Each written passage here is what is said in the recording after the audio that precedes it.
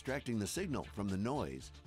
It's theCUBE, covering VMworld 2015. Brought to you by VMware and its ecosystem sponsors. Now your hosts, John Furrier and Dave Vellante. Okay, welcome back everyone. We are here live in San Francisco for VMworld 2015. This is SiliconANGLE Media's theCUBE. It's our flagship program. We go out to the event and extract the signals from noise. I'm John Furrier, the founder of SiliconANGLE. Joined by co-host and partner Dave Vellante, co-founder of Wikibon.com, SiliconANGLE's research arm. Our next guest is Sanjay Poonen, Executive Vice President, General Manager of VMware's End User Computing. Great to see you again. Welcome back to theCUBE. John, it's a pleasure to be here, but I got to say one thing. I'm waiting for the day when you have the tie and Dave has the non-tie look. I mean, seriously, you got to put that purple tie on. No, I'm just kidding. A pleasure to be on your show. I'm happy to wear a tie, but people would know it's phony baloney. But I'm happy to, Dave looks good. Dave looks good in the tie. Thank you, John. But I'm California. I got to be chillaxed a little bit here. Are you relaxed? You feeling good? I'm feeling great. Okay, so you got a big day. My 2-year anniversary at VMware this month. Wow. Excited to be here at the show, so always. Give us the state of the union. Obviously, SAP to VMware now 2 years. AirWatch, huge acquisition. We saw your an event you had here in San Francisco with all the top customers. You have big name, Box, big time players working with you guys. Cloud native is a theme that you guys are really driving hard. What's this all about? Where are we right now in your group? End user computing is all the rage. Developer traction and DevOps kind of connects the dots. Where are we with this? Yeah, no, I think it's been a fabulous 2 years. We've hired a fantastic team. I talked about this in my last show here. Some of the new people that joined us, Sumit Dhawan, Bob Schultz, Noah Wassemer, some of the people we promoted from within, Kit Kohlberg, Eric Freeberg, and then many of the people in the field. We've really put together, I think, the best end user computing team in the industry, bar none. And it always starts with the people. You know, my people values where it all starts. Secondly, we really started to innovate on product that differentiates us from the competition and made the bold move in mobile. Because mobile is the new desktop. We joked internally that you could end user computing without a strategy in mobile. You get that, John? Yeah. You're going to end, so that's in essence what we've done. So making it invisible and taking up the complexities away. Yeah. That's really the key, what you mean by that. No, absolutely, and making yourself relevant to where the world is going in this digitization of the workplace. So we see this as a phenomenal opportunity for us to become the de facto brand in a Switzerland set of proposition. You've got Apple iOS, you've got Google Android, you've got Windows, Microsoft Windows 10. VMware's proposition is to be a Switzerland type of company that can manage and secure all of those devices in very transparent fashion. And lead with that mobile story, right? I mean, isn't that part of it? Yeah, no, absolutely. Mobile is the new desktop, so it does become the key outcome that people are looking for.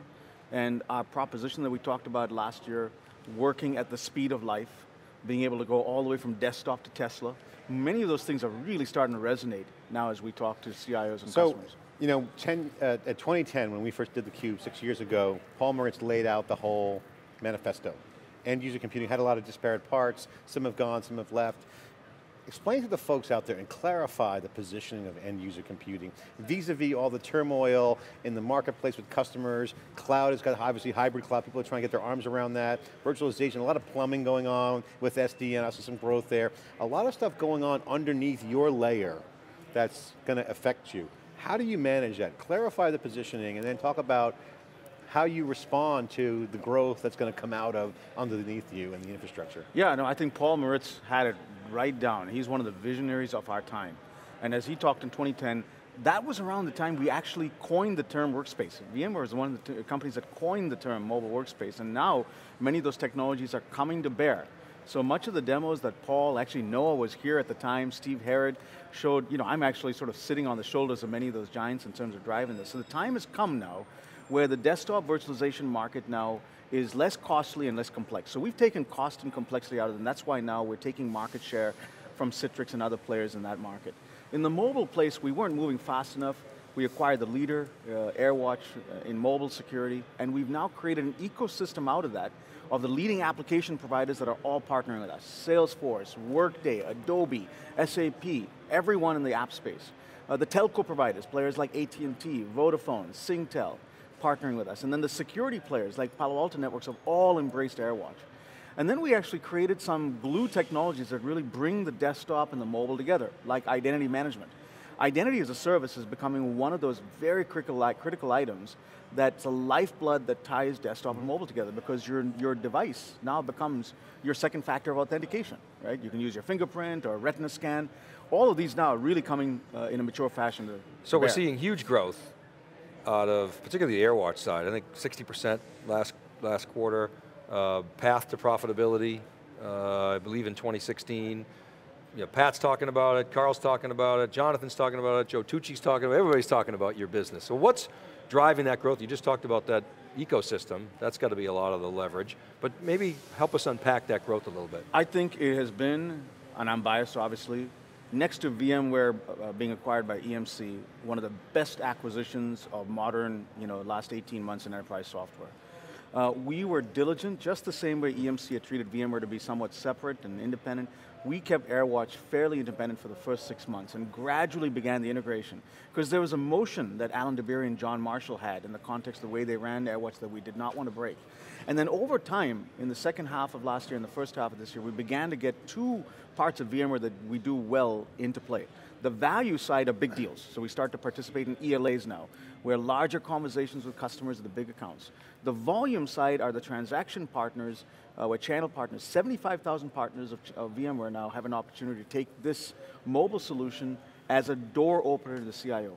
But remember now, we're bringing together Horizon on the desktop side, AirWatch on the mobile side, with glue types of technologies like identity. So the proposition just got like 1 + 1 equals like 111.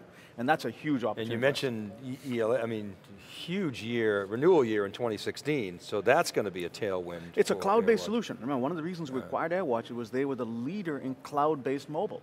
John and Alan were very smart in creating a cloud-based solution. Not to say that they can't deploy on-premise, but it's cloud first. So think Salesforce in a world where everyone else looks like a Siebel.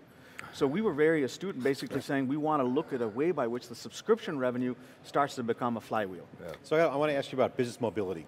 That's a theme that you guys have been big on. Your ACE, application configuration, I think it's called, or app config for the enterprise.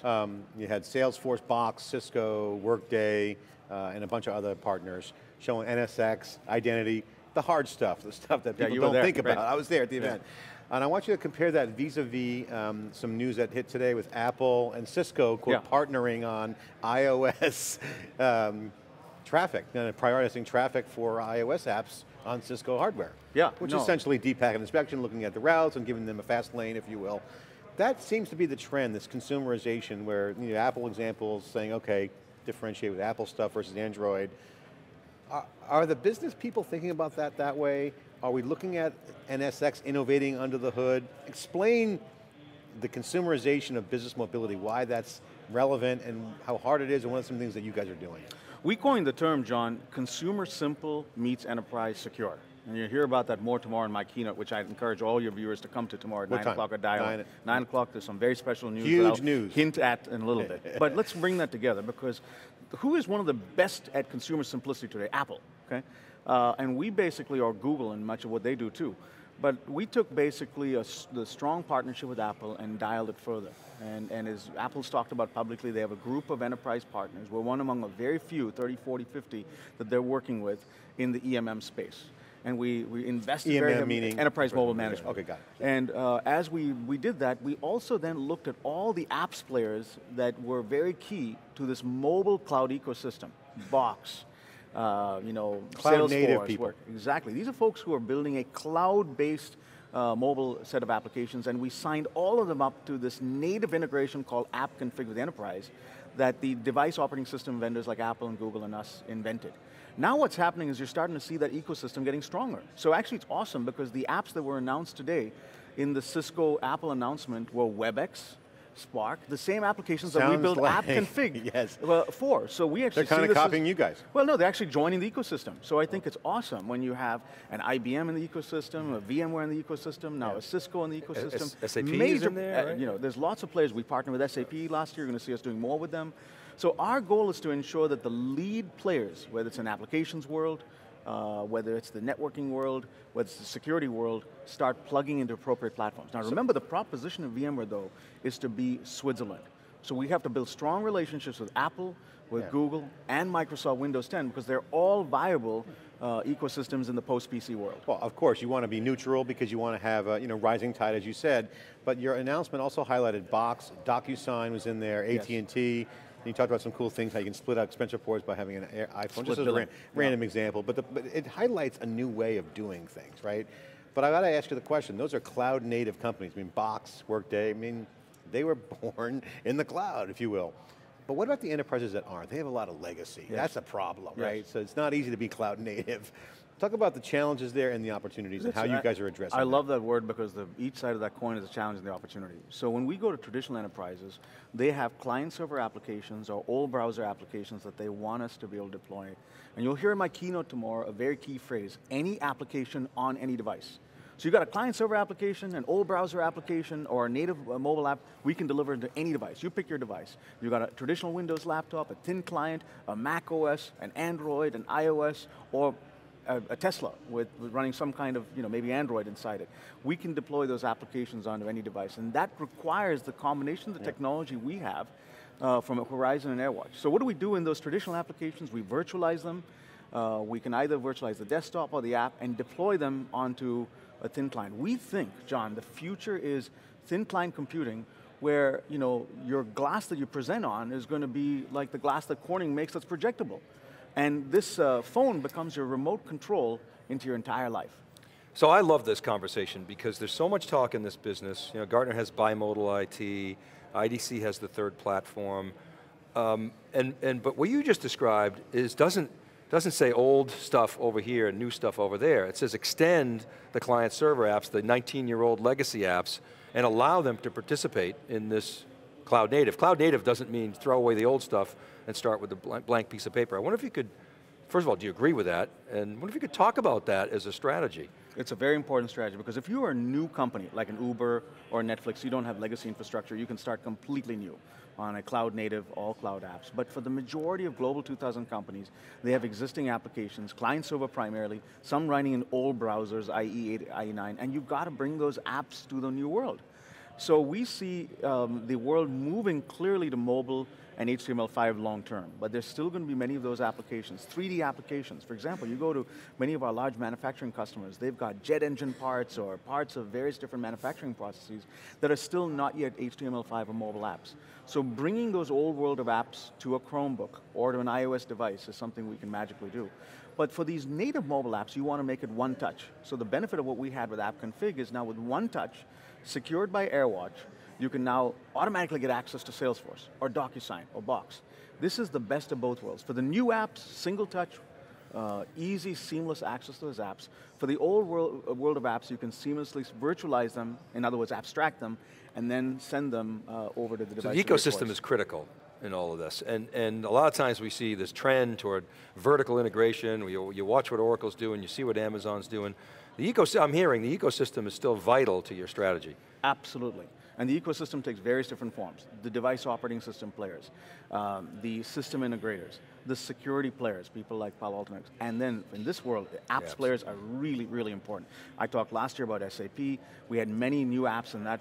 And just a small little hint, tomorrow at 9 o'clock, you're going to see a major ecosystem player on stage with us, never in the history of VMworld. I don't want to blow the cat out of the bag, but I want every one of your viewers it's going to be big. To dial in. Tomorrow. This is going to be huge, so you got to come there. Okay, so ecosystem, just real quick, profitable, good economics, people making money, how's that economics work? Yeah, VMware is all about ecosystem, right? You go to the show floor, and VMworld has got thousands, including companies that compete with us.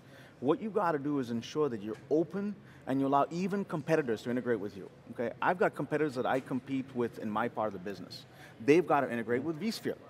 Vice versa, I've got to make sure that I can play in a heterogeneous world with a variety of companies that might compete in the SDDC world. And part of the magic of doing this is to ensure that the ecosystem is proliferating, but you have some platform play. That's what's made VMware a successful 600,000 greatest infrastructure company of all time. So I was getting the wrap here, so I have a final question, then I have a final question, because I need to get two questions in. First, APIification is a term that we've been kicking around in the OpenStack cloud community, coined by Google's Craig McLuckie on theCUBE. It's been kicked around, but API, making your APIs available. If you overdo it, you could cause some problems, but you're mentioning interacting with all these apps. Your take on that, and the second final question is, how do you view DevOps? Do you care? Are you looking down at it saying go faster, or you're agnostic? What are you guys doing specifically around this API-ification trend? And yeah, I mean, DevOps both, in particular. They're both very related questions, so let me cover them in sort of a quick sequence. Everything that we should do as a platform, you're a platform if you create a service-oriented architecture that allows others to plug into you. So when we talk about app config for the enterprise, part of what we did was create an API set with the device operating system players like Apple, Google. It's an open standard that all EMMs can embrace. And now then we natively integrate Salesforce or Workday or SAP into that. So the APIs are absolutely important in every layer of VMware, whether it's the desktop side, whether it's the mobile side, whether it's SDDC. We live by those principles as a platform company, no doubt. Then as you think about DevOps, there's aspects of now the management complexity in the cloud world that needs to be rethought, because this isn't systems management the old way in which the client server world looked at it. DevOps really has a very key way which you can go from test to dev to production, where you've got multiple clouds, you've got federated clouds, and we've got to make sure, and this is something that we use internally, a lot of our AirWatch solutions that are deployed because they're cloud first, have DevOps built into them, integration built between AirWatch and the management tools of VMware. There are customers who ask us to integrate into ServiceNow. This whole management platform, the next generation mobile cloud management platform, is going to have DevOps at the key, at the heart of it, and we think that's a huge opportunity for VMware and for our ecosystem. So yes or no question, senior management is behind DevOps at We VMware. are absolutely behind everything that drives an ecosystem. DevOps is one key part of it, but there are many other aspects. This is one key part of where the management platform is going, and we're very, very committed to making that successful. I know you got to run to your meeting. Thanks so much, Sanjay Poonen, the General Manager, EVP of the End User Computing. Big announcement tomorrow. Watch his keynote tomorrow at 9 a.m. here on SilconANGLE.tv. theCUBE is going to be covering all the keynotes, and keep watching. We'll be right back more with live coverage from San Francisco VMworld 2015. This is theCUBE with Furrier and Dave Vellante. We'll be right back. Thanks, John.